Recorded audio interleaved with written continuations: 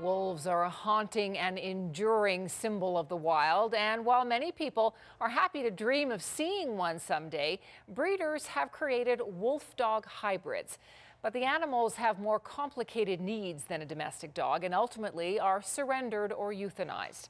As Bill Macfarlane tells us, a group in Cochrane hopes to save as many as they can. If you're lucky enough to see a wolf in the wild, this is likely what it will look like, a fleeting shape loping through the trees. When they know humans are in the area, they're going to make sure you don't see them. Larky, do you want to come get a treat?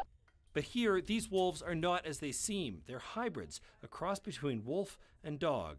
Some more wolf, some with more dog. They live here at Yamnuska Wolf Dog Sanctuary. The more wolf content that's in the wolf dog, the less pet-like they're ever going to behave.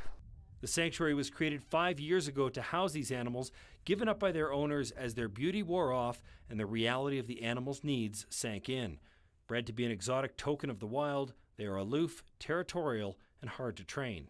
With domestic dogs, they're animals that want to please us humans. They want to be around us humans, all that kind of stuff. And the more wolf content that is in the wolf dog, the less they're going to be wanting to please you, the less that they're ever going to be a pet. Some of the canids are relaxed enough to welcome supervised visitors. 22 wolf dogs live here in fenced enclosures of up to 2 acres. But for a nonprofit with a mortgage and a dream of being able to house more unwanted animals, it's expensive. That is the type of enclosure that they need to be happy, healthy, and secure.